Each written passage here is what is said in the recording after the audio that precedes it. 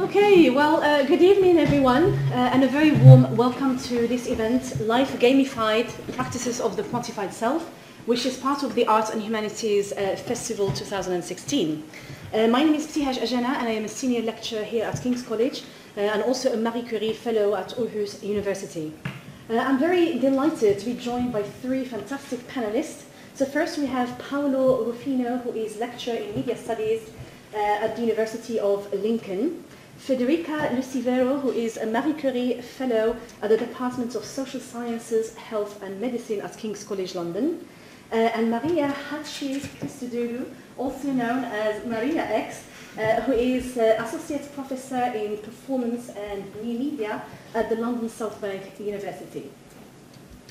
So before we start our discussions, I would like to give you just a brief overview on the structure of this event.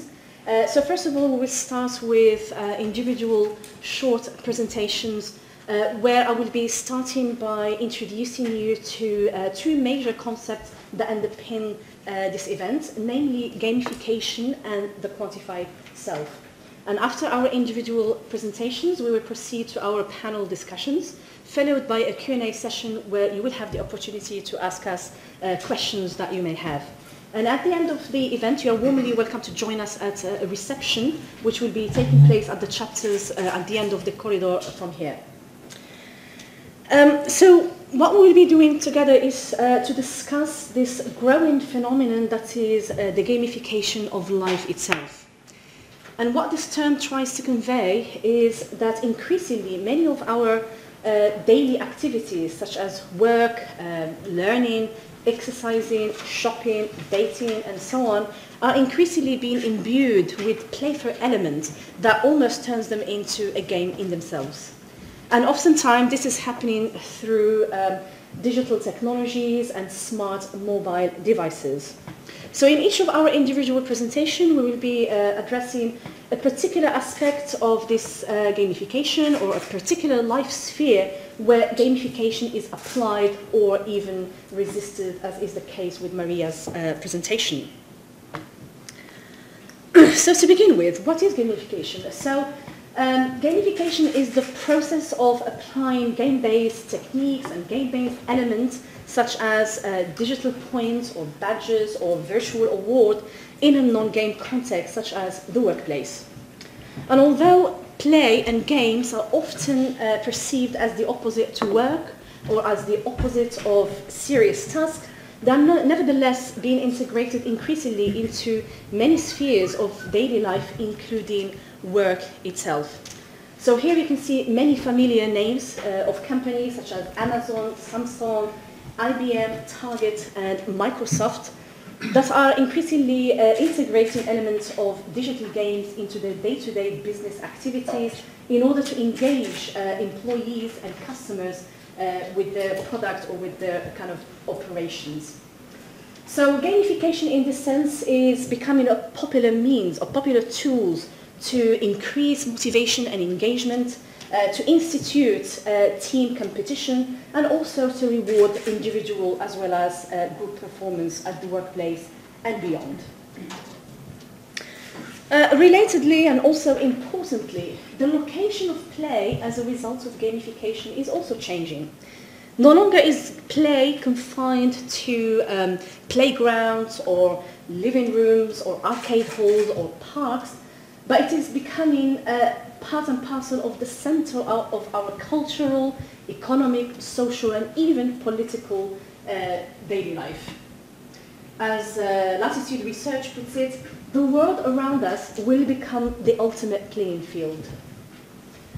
And for instance, the recent astonishing success and popularity of the game Pokemon Go is a testimony in itself as to how the convergence of digital technologies together with augmented realities, location-based technologies, and mobile media are actually interweaving the virtual with the physical and bringing play right at the heart of our daily activities.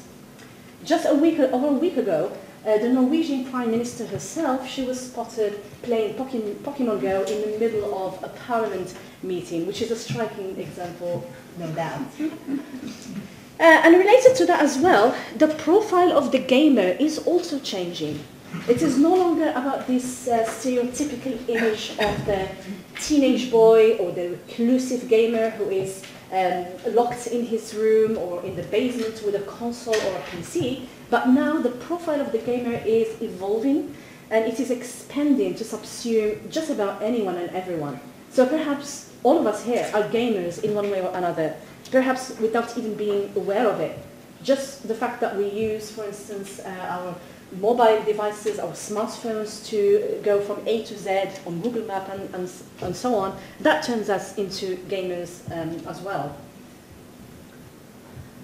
So at the surface and at first glance, gamification may come across as a very positive and welcome trend and development. I mean, after all, isn't it wonderful to be able to experience our daily boring chores as games instead? Isn't it more enjoyable to infuse our daily tasks, our serious daily tasks, with playful elements? But as many studies have shown, there is a dark side to gamification as well. For instance, addiction, obsessiveness, aggression are some of the recurring issues that many academic texts and works have actually mentioned in their analysis of the implications of gamifications and digital games.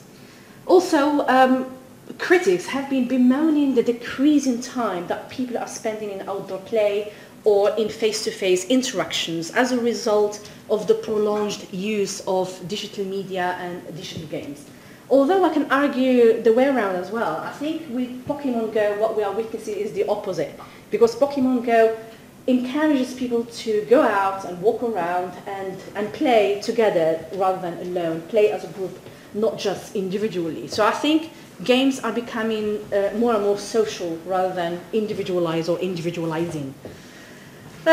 Critics are also picking up on how gamification is intensifying forms of surveillance at the workplace, for instance, because they are providing employers with additional tools and means to bring the performance and productivity of their employees and the constant watchful gaze of management.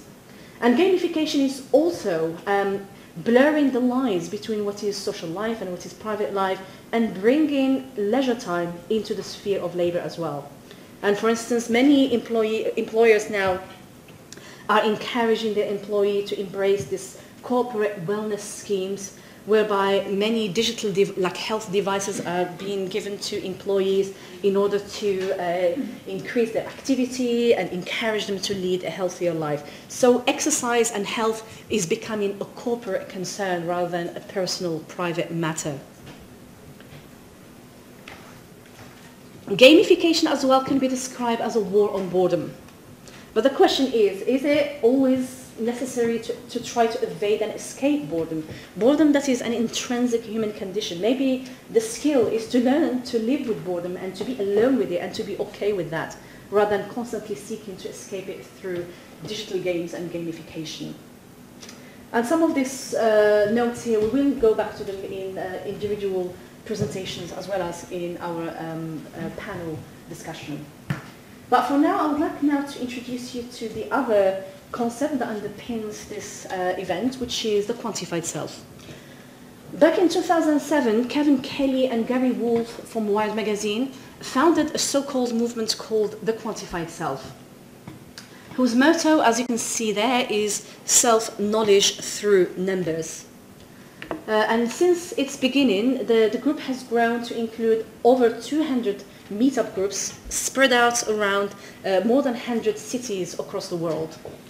And now the term is used to describe any form of self-tracking, life logging, and activity tracking. And one of the founding principles of this movement is that unless something can be measured, it cannot be improved. So the underlying assumption that underpins the quantified self is that through the collection and computation of data regarding our physical activity, our biological characteristics, our kind of behavior, we can be incited to improve our performance and to become basically a better version of ourselves.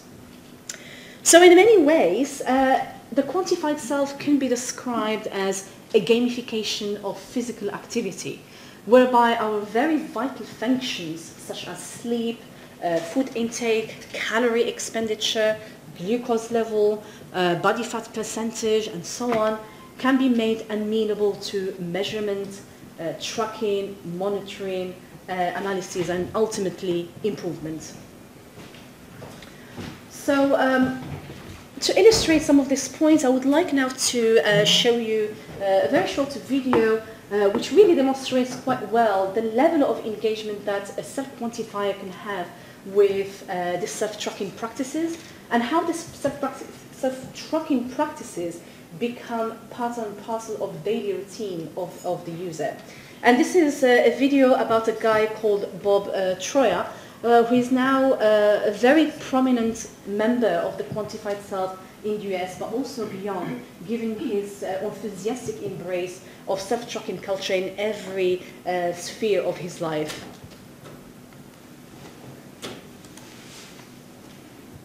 This is 41-year-old Bob Troyer sometimes sleeps with this gadget on his head. So when he wakes up, he can see not only how long he slept, but also information so detailed he knows when and how long he was in REM sleep, light sleep, and deep sleep. I'll tend to have like a little point around 6 a.m. where my dog tends to bark at somebody, and then I'll fall back asleep.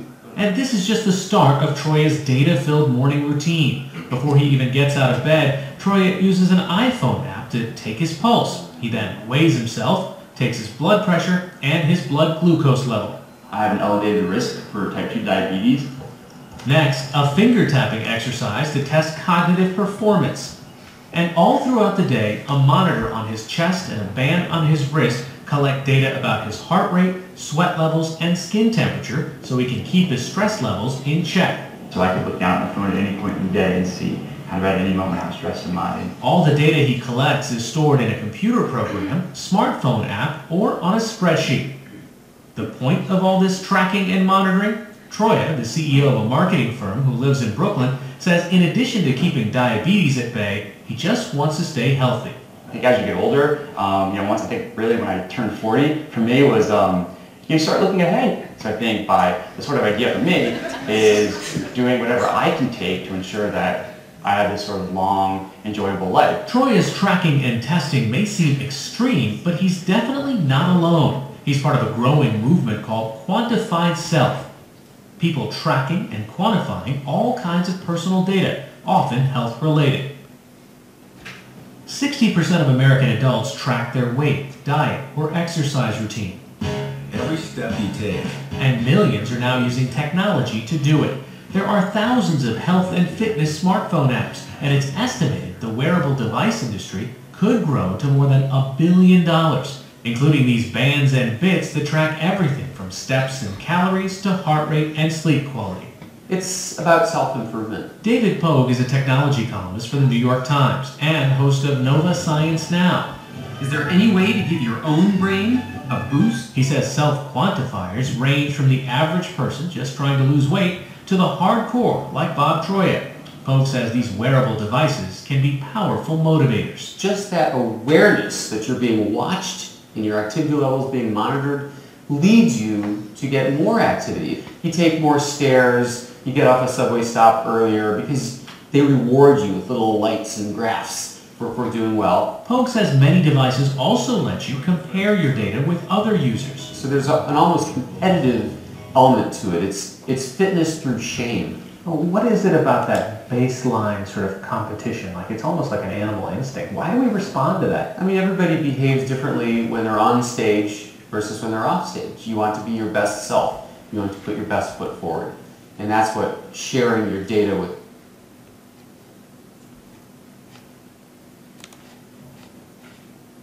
All right, I mean, you get the point.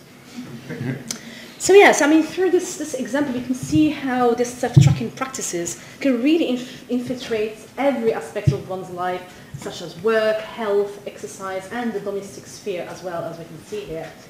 And in fact, and perhaps more alarmingly, self-tracking practices are now even infiltrating our sphere of intimacy through the spread of apps and devices that allow users to assess their sexual performance, so to speak, and it provides them with suggestions as to how to improve their sexual life, and so on and so forth.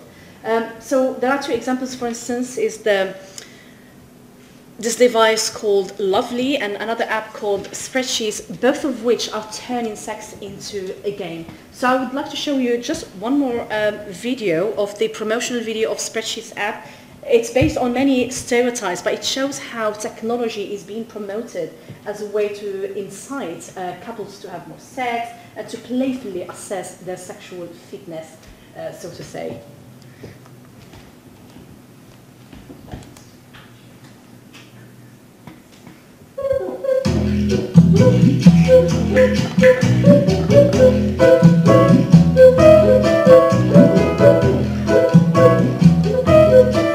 Le désir, le plaisir, souvenir, attendri,